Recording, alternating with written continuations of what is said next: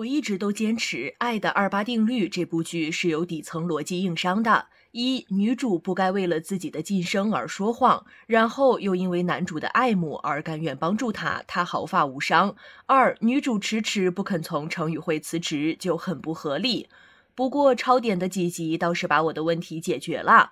第一，女主确实为了他说的谎而付出了代价。第二，女主迟迟不肯辞职，是为了能完成当年与老师定下的目标。最后，为了上诉职场性骚扰的尹志强，女主还是从成语会辞职了，倒是个两肋插刀的姑娘。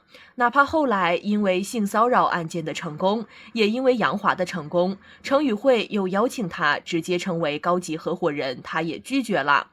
女主的人设没问题，从头到尾的职场狐狸精、铁血真汉子，出问题的是男主的人设。杨华最开始的人设是躺王，可我一直认为杨华的人设是心机郎。他明明对秦诗一见钟情，然后这个心机郎打着互帮互助的旗帜，大张旗鼓地住进秦诗家，进入他的生活，最后顺理成章的结婚，甚至用的还是契约结婚的理由，把恐婚的秦诗抓得牢牢的，然后正领了，洗白了，他登堂入室了，人都被他吃干抹净了，他承认自己喜欢人家了。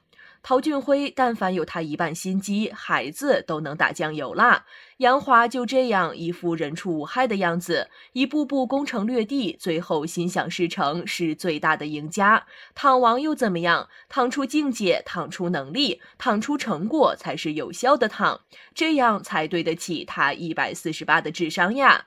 那么他的人设可以是最后因为爱情给予的力量，因为秦诗带给他的不服输的强悍的生命力，而不再逃避自己曾经事业上的失败，敞开心扉，收拾过去，走向天才应该拥有的未来。但绝对不会是他要离婚，给秦诗一个选择的机会，一个自由的空间。他感受不到秦诗对他的爱吗？不是，秦诗对他的爱慕与依赖溢于言表，再三与他在大街上亲亲抱抱，不管是生理的、心理的需求，秦诗都没有压抑过对他的渴望。他们离婚是因为秦诗要离婚选择陶俊辉吗？不是，陶俊辉喝醉了，秦诗打电话让杨华来帮忙，这是信任，更是表示我跟你才是一体的，我好喜欢你。他们离婚是因为陶俊辉太优秀了，杨华自卑了吗？不是，杨华在提离婚的时候已经答应了胡平的邀请去做理财顾问，以他的能力与才华一飞冲天，指日可待。事实也证明了这一点，7个月后他已经是胡平公司投资部的执行总裁了。他跟秦诗的婚姻生活压抑的喘不过气来了吗？没有。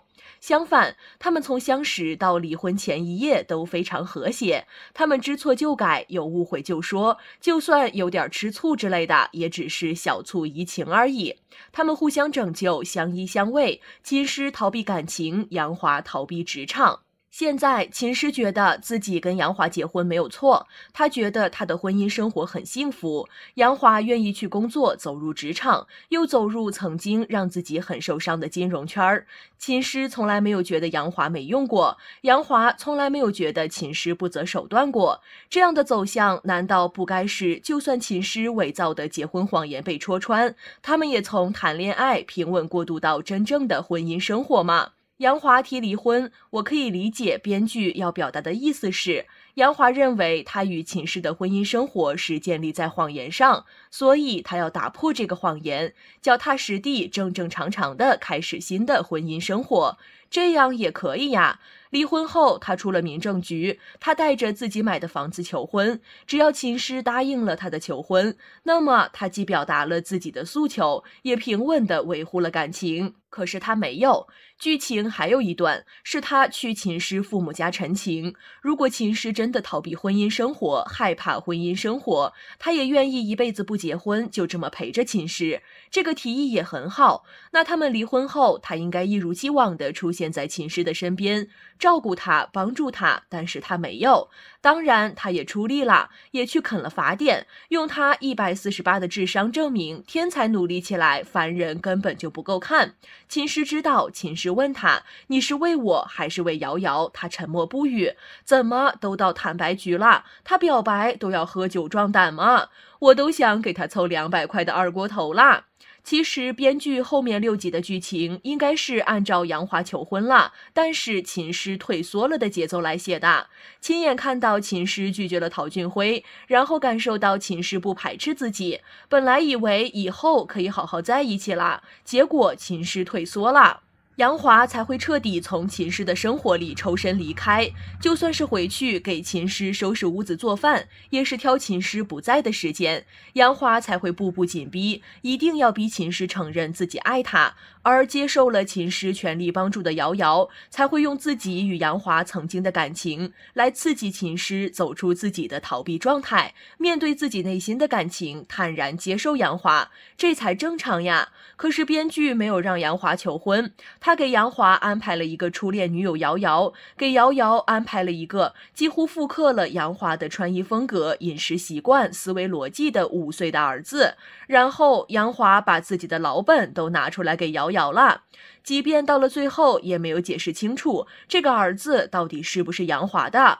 而且编剧不知道基于一种什么样的心态或者是考量，在超点的这8集里，让男主操作别扭且基本处于神隐状态，还用了一场雨突出女主的失落与无助，最后还是被2个哥哥带回家好好照顾。